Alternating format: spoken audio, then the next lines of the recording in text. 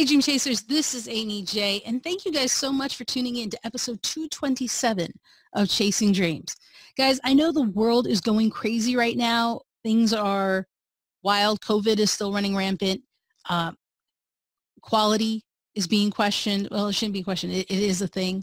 It's a problem right now. And so when you're doing all that, what can you do? And so I wanted to bring someone who would talk about authenticity, because it's so important nowadays, not just in the corporate world, with businesses, your employers, etc., but with you as a person to be authentic. And so I am bringing on a friend of mine who, when I met, we just clicked. There was a connection there, and she not only talked the talk about being authentic and its importance, but she walks the walk. And so Erin Hatzikostas is amazing. She spent half her career in the corporate world, and at the age of 42, she was the CEO of a $2 billion healthcare financial institution. Then, when things were on the upswing still, she walked away because she wanted to talk about the immense lack of authenticity in happiness in corporate America. That's crazy, right? But it's true and authentic to what she was doing. And so anyone who can do that, walk away and talk about a message she not only believes in her heart, but preaches, is who I wanted you guys to hear from. Because there's something about examining that we need to do more of, looking inside ourselves and finding out, are we truly walking our own path or a path for someone else?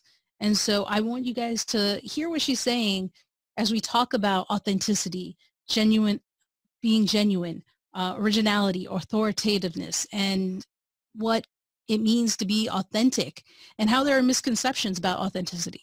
And we run the gamut in the conversation that we have, and it's a lot of fun, and I think you'll enjoy it. So check it out.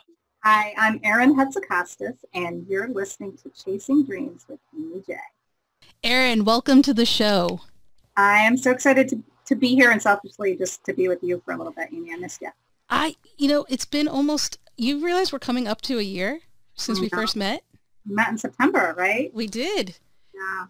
It's crazy. And so, guys, whenever you go to a setting and you are in an environment of strangers, the thing about where Erin and I met, we have similar coaches in the same program, and we kind of connected with each other. And it was just through commonalities of what we were trying to do. And the mission you had of be authentic and what you're doing was just resonated with me.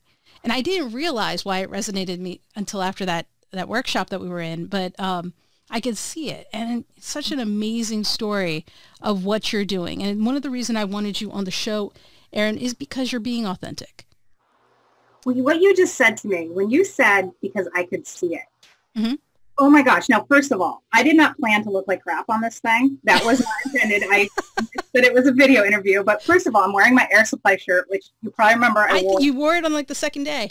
I know. I do have other clothes. But what you just said is, oh my gosh, makes my day. Because when I talk about authenticity, and it took me a while to get there. I wasn't there in September myself.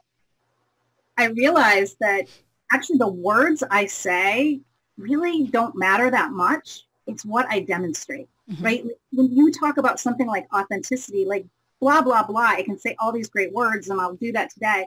But at the end of the day, the thing that really inspires and motivates people is that they see you demonstrating it. So I'm glad. Thank you. It's the idea, right? The concept of only does she talk the talk, she walks the walk. Yeah. And you did that. And then you kind of set up the next question, which was, were you always trying to be authentic? Like, were you always authentic, or is this a new skill you've learned? When I finally traced my roots, because again, I had not heard this word authentic like attached to me until actually I retired from my corporate job. And it was just like this common thread. So it's a word I knew, but it wasn't something that like people were saying to me all along. And so as I left, and quite frankly, I didn't even start Be Authentic Inc. right away. I did something else, right? And so it was sort of this divine intervention that, when you give yourself the space and the grace to stumble and figure out, it comes about. But when I finally kind of did the archaeology on it, I realized that the main thing that shaped me was my father. And I actually always knew that from a DNA perspective. Like I've always had kind of my dad's personality. Like we've just always said that, like, you know, I'm more like my dad maybe than my mom. But what I didn't realize is my dad, he was a teacher. And he used to come home from school every night, and he would get home after my mom did. She was also a teacher, but he taught further away. And he would sit at the counter while she was making dinner, and he'd have his like one beer. And, you know, I think most people that would probably come home and spend most of their time bitching and moaning about, like, you know, the bad things that happened. But most of what my dad would do would sort of brag on all these funny stories of this like crazy stuff he did as a teacher, you know, and he would tell stories about, you know, putting on a James Taylor song and just writing on the board, I'm a blank, I'm a blank, I'm a blank, at a steamroller. And, you know, he would, you know, do this listening test, and all of his math students are like, what the hell? And he would tell story after story after story about him just being a little bit different and unique and unexpected. And I knew he had success, right? So it wasn't just that he was that way. I knew that it led to him being a beloved teacher, a beloved colleague. And so I think what he gave me, and I want to give others, is like the permission that not only, I always like say, not only just to be authentic, but that it will get you great results. And actually where I've gotten to is it's not even just about a passive being authentic. It's actually about strategically using authenticity to your advantage. And that's, you know, it may seem like an oxymoron, but it's not. And it's really understanding the components that make up authenticity and then consciously saying, I'm going to use that to create better connections, to create better followers, to create greater success. And the thing about what you're saying is, I think people struggle with that concept of authenticity, right? Mm-hmm. They feel that who they are and what they're showing is authentic, right? What do you mean? I don't know how to be fake, but I think there's a level of reflection that we don't do for ourselves, that we don't realize until we take time to think about it. And so how did you start to do that? Well, first of all, I want to say something. So when people think about authenticity, and not that I want to get into this like dissertation on what it means, but I think there's a lot of misconception. And you know, a lot of people sort of, first of all, think it just equals transparency. I get a lot of people that say, well, are you worried if you're authentic and if you're an authentic leader that you'll scare your employees because you're sort of puking out everything? And also, I think sometimes people can confuse it with just being just not caring and just going about your day. And actually, working on my first book, and I'll admit, the first time I actually really dove into the definition while I was working on the book. And of course, I married a Greek, so I'm a Greek family. I went right to the Greek origin. And the Greek origin of the word is authentikos, which actually means genuine, original, and authoritative. And so, it really aligned with my thought that it's actually kind of this juxtaposition between, you know, being yourself and being a badass. Like, that's not about just being sort of passive. And so, you know, I really like to challenge people to sort of dig deeper into what that means to be authentic, because I think then, and only then can they understand that, like, it can be used, like, I hate to say it, but as really a weapon as well. Well, I think you're right on the nose. I think especially we don't realize, right? A lot of the things and who we become are shaped by the opinions of others, by the things we learn, by experiences that we have. And sometimes they're shaping us to be not necessarily the person we would want to be if we took some time to look at ourselves. Yeah. And so, right. And so for me, one of the things I've realized, and the story we've had when we first met and I shared it, and the whole room, I think you included, were like, why wouldn't you tell people you used to work at NASA? And I was like, oh, yeah, I did. I was a computer engineer. That was a thing. And you either gloss over parts of your life and experiences, or you are in denial about some of the things that happen. And it's only because of those experiences that I realized how much I let others influence the decisions I made. Like the great thing about Brand Builders Group and who I work with and Erin works with is you start to think. You start to think and give time to yourself that you just don't realize. And so for you, as you're working with these people and you're working with different individuals, What is the struggle or the hurdle they have to go through in being authentic? Yeah, I mean, I would say the first thing that's a common thread is the first thing is the sucky songs, I call them, that they're telling to themselves. You know, it's the limiting beliefs. It's the things, to your point, that are probably deep rooted in some incident, some person, some negative situation.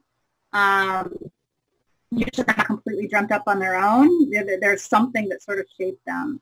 And I think that's the first one. You know, we've been kind of taught, especially as women, the same bullshit for like 30 years. So like, how do you rise, right? You have to network, you have to lean in, you have to have executive presence. It's like all these things that in our minds make sense, but don't feel right.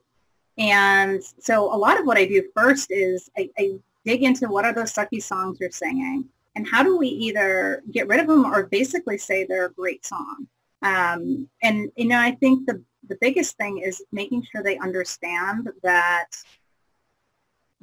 they can not just inspire themselves or people under them, but they can actually inspire people above them. So a lot of what holds people back is, well, I can't be authentic because my boss isn't, or my boss's boss, or somewhere in sort of their chain of command.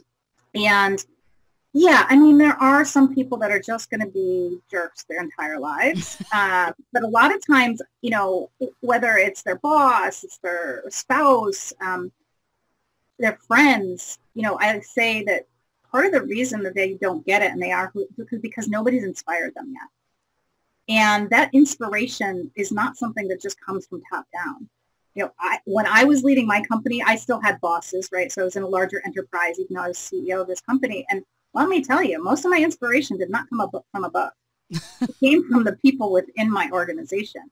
They inspired me in many, many ways. And so I think that's the other thing, is really teaching them that it's not a river that runs in one direction, and that by them starting to act differently and be more authentic and work and bring a different energy, there is a likely chance that they're actually going to inspire those in the places of influence as well. I love how you say that, how inspiration doesn't necessarily come from above. It could come from a number of sources. And I think sometimes we're so busy looking in one direction, we forget that that change is around us. Totally. Especially in a time like this, like I've talked a lot about with COVID and stuff, your bosses are real humans, right? Mm-hmm. They don't know any more answers than you do, especially when this thing first started. They have families, and, you know, whether that's parents, they're worried about kids. And now more than ever is an incredible time, in this time of unrest and change and everything that's going on in the world. Like, what a great time to take this stance that you actually can lead and inspire people all around you, not just those that may be in a, you know, inferior position. Yeah, I'm glad you said fear, because I think sometimes fear holds us back from a lot of things, right? Not just fear of rejection or fear of failure, but fear of success can also hold us back, right? What will I do if it actually does work? And I think, you know, this time of COVID, at the time of this, we're recording it during COVID, and it's still happening, and slowly the world is opening back up. But, you know, I think we realize, if nothing else, that we're all connected and that we're all human beings, right? I mean, I've been on meeting calls where I'm like, look at my boss, all relaxed, no tie, in a home, and I'm just like, he's a human being just like me. And it's bringing out these realizations, I guess, right? COVID has had a tailwind for authenticity. 100%, whether it's seeing your boss and, you know, not in their shirt and tie, or seeing their kids run in, or, you know, seeing the late night shows with, you know, from their homes.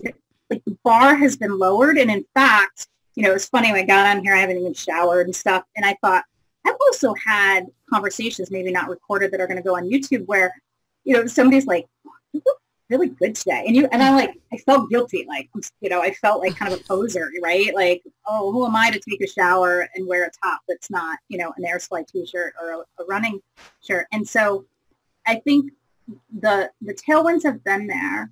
The challenge will be keeping that environment, right? And that's the challenge with COVID just in general. You know, how do you keep the good and not slip back to the bad? Like, how do you sift through the sand and get that?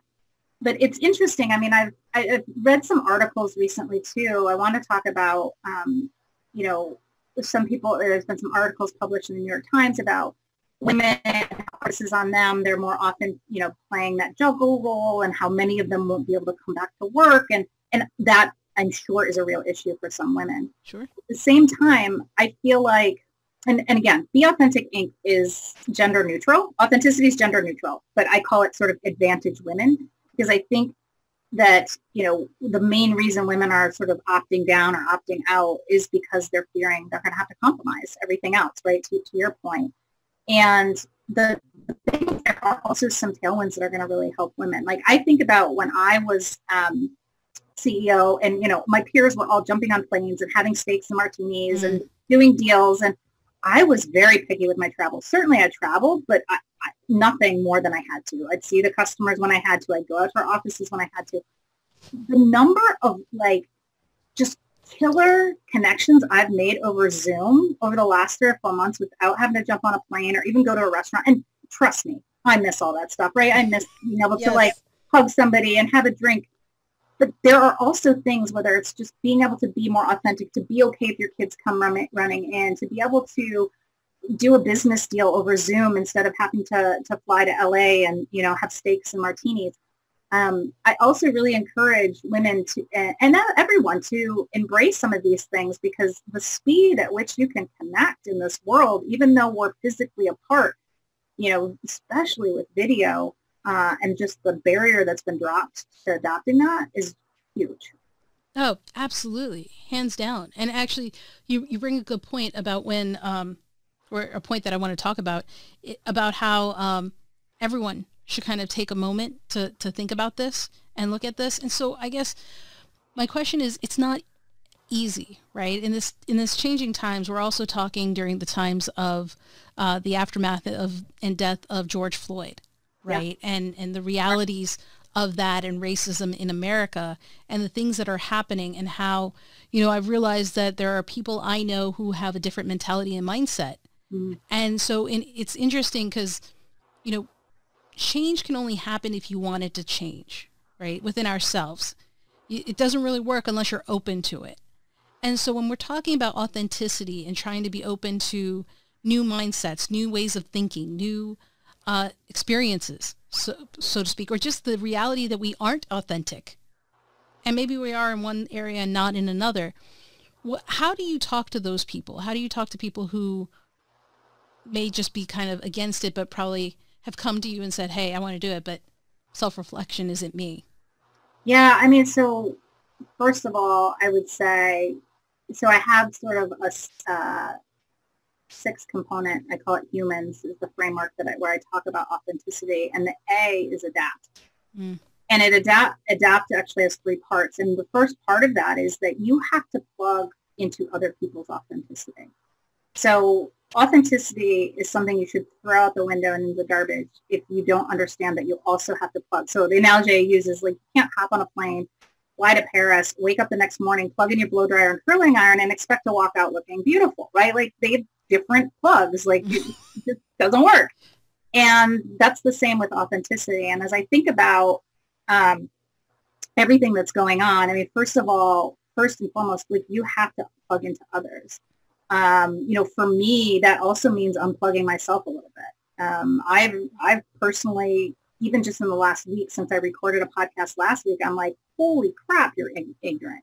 Like, I just wrote a blog post today where I finally realized, like, just stop. Like, I always want to try to solve problems. I want to get right into the discussion. And what I learned is I can't erase 45 years of being behind and being ignorant and being, you know, born and raised in a highly non-diverse area.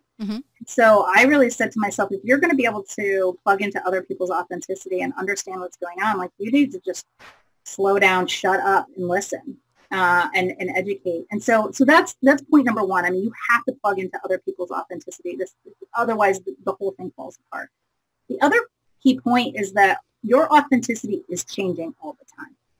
You know, it was interesting. I interviewed somebody a month ago, and he has a book that's called Personality Isn't Permanent. And, part of what he talks about, it's not the whole thing, is he really disses on, Myers-Briggs, Enneagrams, all these personality things, because it really pigeonholes people, right? And I can see both points. It's very helpful to understand, why you do certain things that drive yourself crazy or other people crazy. At the same time, it can really limit. If you think you're an Enneagram 2 and you're not a visionary, for example, or something, you're always helping people, like, you may shy away from big things. And so as I think about authenticity, essentially authenticity is always changing, and it's called growth. And so, and growth, really discomfort is at the heart of that, right? Development demands discomfort. And that's part of the time we're in. If we're going to grow, we have to get uncomfortable. We have to stop and listen. We have to adapt. And it doesn't mean that we're going to be somebody we shouldn't. It's just that we're always, like, we're never done. Like, we're never done figuring out who we are. You never should be. It's evolution, right? That's how we grow. And your analogy of the fact that it's in discomfort that we grow the best is accurate. I actually really love your analogy about, going from here to France and then not thinking that we could just plug in and it's going to be the same. Because I think oftentimes we have our own preset conceptions of what someone's authenticity should be without asking them first, right? Well, we put this frame, this adapter and filter on them and are like, hey, this is who you are. And that's not right. We have to take a step back. It's a big part of the problem we have. Yeah. Absolutely. We're just not used to it. We're not, it's not something we do consciously. And I think, and this isn't any one group of people. Everybody has this issue, right? We all do this where we assume that someone is something. Yeah. And it's like you said, it's like going to another country and expecting the plug to fit in without an adapter. But you're not going to get that adapter until you talk to them. And ask questions.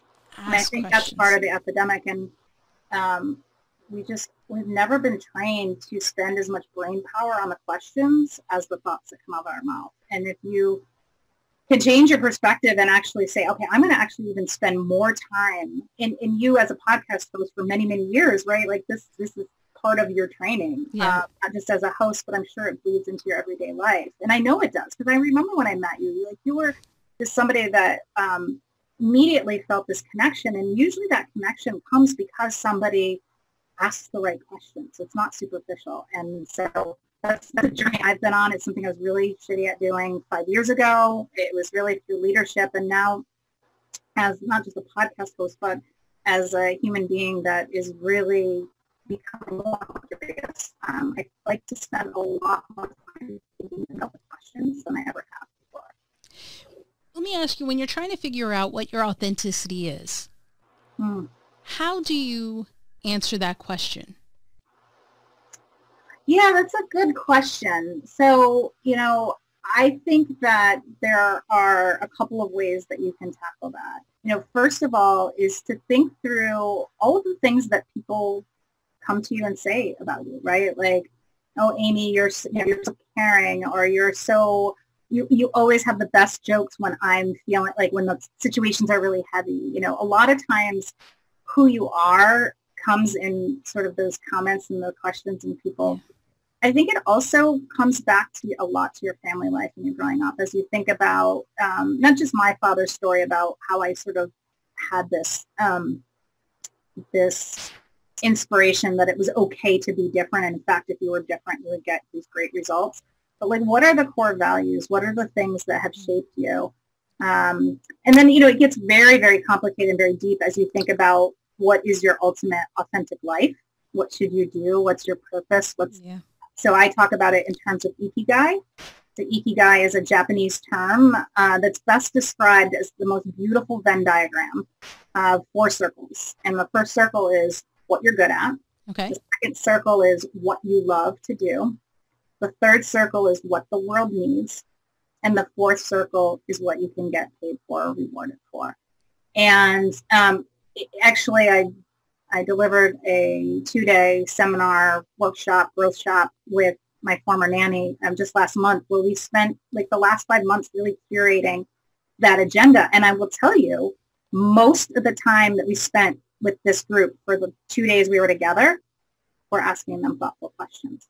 So it was questions like, what are people always coming to you for? What breaks your heart? What's your best day? You know, what do you say when you're like, when I'm 65 and retire, I'll what? And so really understanding who you are, most of all, takes space, takes thought, and it takes questions. It so does. I mean, I think it was really only at 28 that I started asking those questions, when I realized I had my own epiphany that I wasn't necessarily happy with what I was doing. And then I only realized, you know, taking that space and time to see, hey, I've been influenced maybe more than I thought I was, and let me pivot. And, you know, pivoting, for me, it's interesting. Being authentic doesn't mean I've suddenly become a millionaire, or I've suddenly gotten every job I want, or, you know, everything's aligned now. But what it does mean is I'm happier than I've ever been. That's been an interesting change, because I thought, you know, being authentic meant all the stars align and now you'll be rich, because that's what happens on TV and in movies, and therefore that's what will happen. But it hasn't happened that way, but it didn't matter. And so what is your experience with now being authentic yourself, but also in seeing what has happened to people you've helped in being authentic? What's, for those who don't know? Yeah, so I'll say a couple things. So first of all, like, yes, I am following this, and I'll say new authentic path. What I did for the first 22 years of my career was nothing I would ever throw away. That's actually the foundation of this phase. I am making exponentially less than I did before right now. But let me be clear, that's not the plan. The plan is to have and, because I believe in the and. And I actually believe if you have enough patience, you have the right coaches and guidance, and your persistence, which comes with patience, if you figure out those first 3 circles, you absolutely can make this the 4th circle abundant. And I actually, like, the message I'd like to give to people, I think that there is a myth that there is an anti-correlation with doing what you love and making money. Right? It's like, oh, which one do I want to pick? Do I want to be fulfilled and smiling every day, or do I want to be able to pay the bills?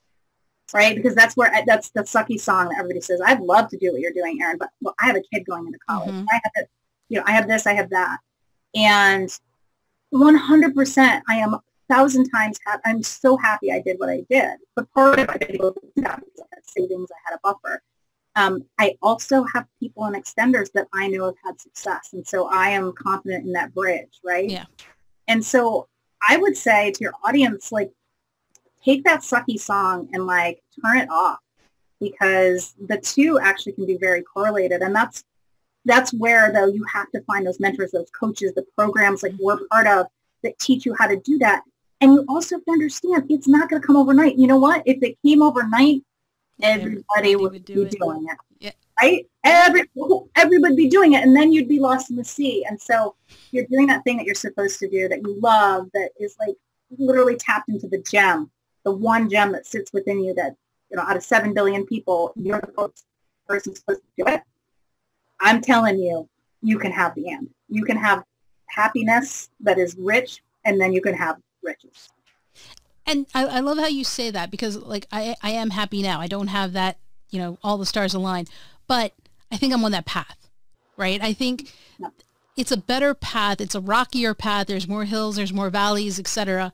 But I don't regret the path. And I think people at the end of their life, unfortunately, look back and they think, I wish. And I don't think I can say that. And so, Erin, with the work that you do, a lot of people have regrets and they think it's too late, right? Because ageism is a thing and people, for whatever reason, buy into it. It is what it is. Some are young and think it's too late. I've already kind of set myself on my career and I can't change. There's no pivot available. Then there are others who are elderly or mid-age or whatever you want to describe it, who are like, I've dedicated my whole life to this. How could I change now? Yeah. And so what do they do? Yeah. So, I mean, first of all, age is all relative. Like, I'm no spring chicken. I started this when I was 44. I'm soon to be 46. Like, holy crap. What I would say, it reminds me of what I also tell people, which is another problem people have, is where it's not just the age. Part of the thing I think that holds people back is like, okay, I'm going to start doing this. I've seen others that are doing it, whether it's being a speaker, starting your own coffee shop, you name it. And they have what I call this comparison cramp, right? Where it's just like, it sounds great. And then immediately what do? You compare yourself. And if you're 60-some years old and you're watching this, you want to be a public speaker, you're watching this 30-year-old whippersnapper, like the first thing you think is it's too late. Not because it's too late for you. You might think I got solid 20, 30 years left in me, but because I'm too late. And I remember I was running, so I'm a runner, run half marathons here and there. I was running one last year. And it was about my fourth. So, at that point, like I was used to running a half marathon, and I knew what you do when you run for 13 miles is you have a lot of crap that you notice that you wish you wouldn't know. And one thing you notice is like, how many people am I passing versus being passed, right? Yeah. And in this race, for some reason, I started out where I should have. So meaning I didn't start like, at a 8-minute mile pace, and that's why everybody was passing me. I started kind of like where I should have. But for some reason in this race, more people were passing me than I felt like I usually did. And I felt good. Like I've had races I did one last fall, it didn't feel good. But I really felt strong.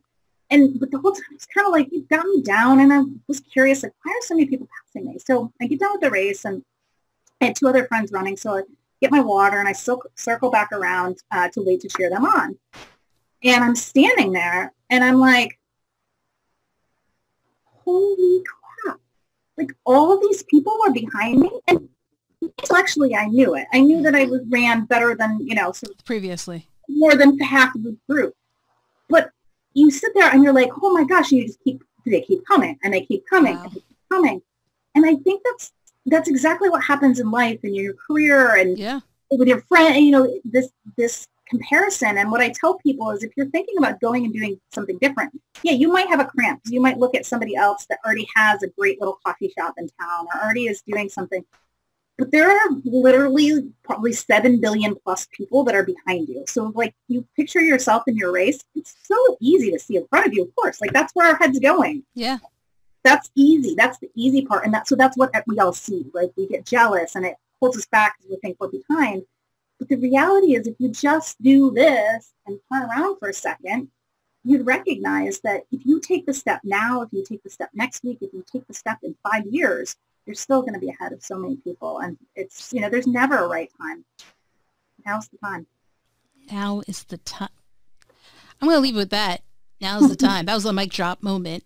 But before we go to the fun stuff, what is one thing you would tell these guys to do today to chase their dreams? Because a lot of great advice. What is one thing that you would tell them? Get curious. Curiosity is the best thing ever. And, I'm sure you can relate with this, Amy. Like, we're in new industry. We're not doing what we did before. And what happens is, if you just get curious on one thing, it's like this curtain opens up. So let's say, and sometimes that first curiosity step, you have to do something. You have to Google something. You have to find a podcast. You have to take a course. You have to find a teacher. Yeah. But as soon as you open that first curtain, just one curtain, what's behind that? Like, then there's a little bit of information, but then it's like very clear. There's the other curtain. And then the next curtain comes, and the next curtain comes. And I think so often we try to think about it like, oh my God, I have to learn all these things. And it's like, no, you just got to keep peeling one curtain back at a time. But you got to start with the first curtain. Dang. That was good. I love it. I love it. All right, let's see how you do with this. It's time to get to know you a little bit better, Erin. All right, do it. All right, so we got random questions. All right, it's a weird one. Of course. Yeah. I'm weird. But I'm gonna limit you to a minute to answer. What law would you make? What law would I make? Oh, I would make a law that if you're an a-hole more than 3 times in a leadership position, you're fired. That's a good one. What was that, 10 seconds? That was, yeah, I I thought you might have to think about that. I don't know if I can swear, so I'll just say the 3 a-hole rule. I like it. And I think it should be implemented across. Let's put it in with all this COVID stuff. They seem to actually be passing stuff. Maybe we can slide it in. Get it in there. See what we can do. I support that. The 3 a-hole rule. Yeah, you're out. All right.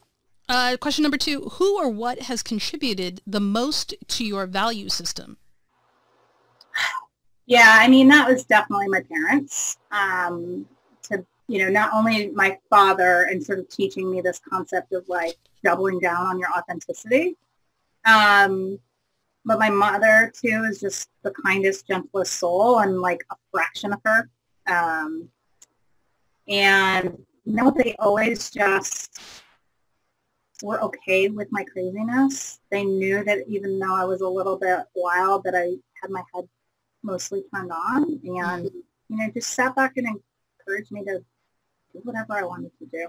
And that's, as parents now, as me being a parent, like, it's really not about how many soccer games we take them to and like how good our meals are. It's really that we demonstrate what we want to have for them. So you tell the parents listening, like, don't wait for your kid to go hear some graduation speech that says, follow your dreams and take big risks and conquer the world. Like, show them that.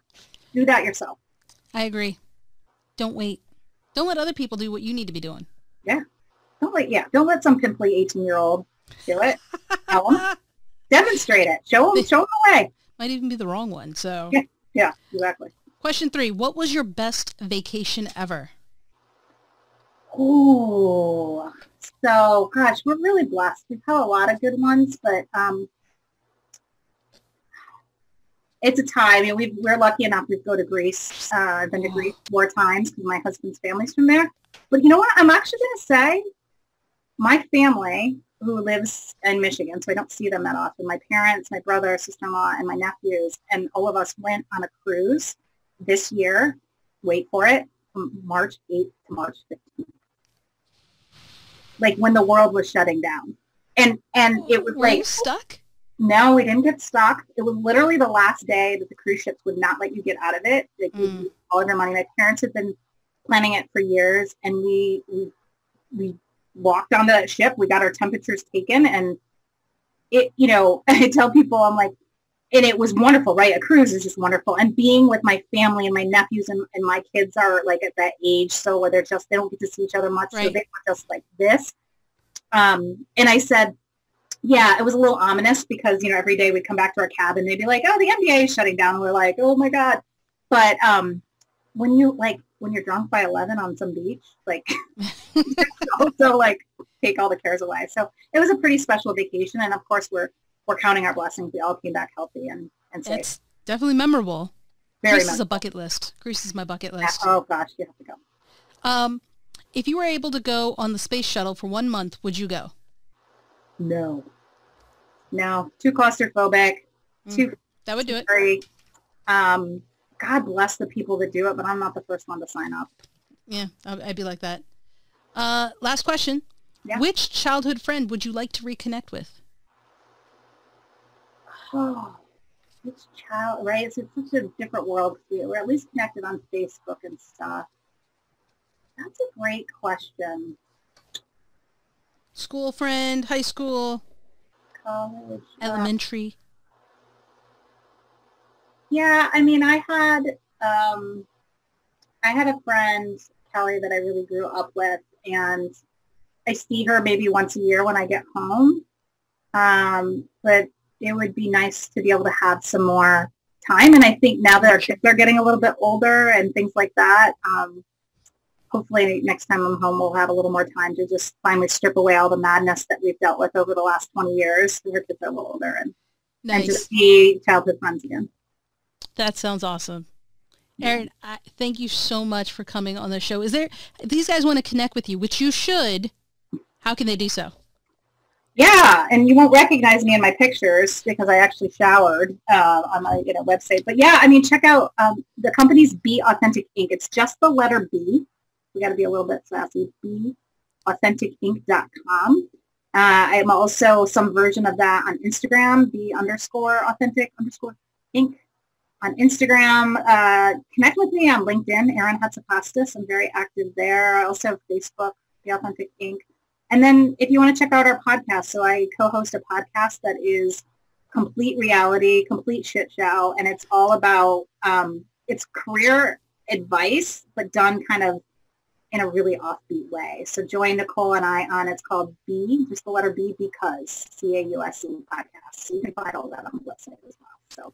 So guys, good. check it out. And as soon as her book drops, I'll be letting you know. Don't even think I won't tell you. I mean, you can hear from her first, but I'll tell you too. So awesome. Do that. Any last words, Erin? You know what? Just go out there and shake up the world. You know, be authentic and remember, you know, it's about being a little bit kind, but it's also about being a little bit badass. And let's just change the world one person at a time. Couldn't have said it better myself. Erin, thank you again. Guys, do check it out. Check out Connect. She's awesome to follow. Great friend. I appreciate you. I appreciate you too, Anita. So guys, that was Erin Hatzikostas, friend, authenticity preacher, all around cool gal. Isn't she fantastic? And so there's a lot of takeaways from this. One of the biggest ones that I want you guys to take away from this is reflection. I want you to look inside yourself and, you know, get curious. You know, she said, get curious about one thing. I want you to get curious about yourself. That's what I want you to do. I believe there are 10 areas of wellness, areas of life that a person has to look into. And that includes your physical health, your mental health, I'm trying to pull it all up, physical health, mental health, financial, spiritual, your familial, friendship, partnership, relationships kind of thing, recreation, what do you do in your free time, your hobbies, your interests, walk of life. Some of us have careers, some of us have callings, you know, however you want to call it, what's your walk of life, and personal growth. Those are 10 areas I want you to get curious about yourself. Like look and examine and reflect upon yourself and what's happening in that area. And ask yourself, you know, am I authentic in how I feel here? And if not, what can you do about it? And, you know, we're going to find more and more ways to kind of reflect, analyze, and improve upon ourselves and grow. But reflecting, giving ourselves the grace to think that there might be something we want to change, allowing for that possibility is the first step. So that's what I want you guys to do after this episode. Take some time and reflect upon yourself. Okay? 20, 30 minutes. I think you owe yourself that. You deserve that time for yourself to do it. It's important. It'll help you. It'll make you a better person. Even if what you find is, yeah, I'm living life authentically in all of these areas. I'm doing what I want to do in all of these areas. Then that's cool.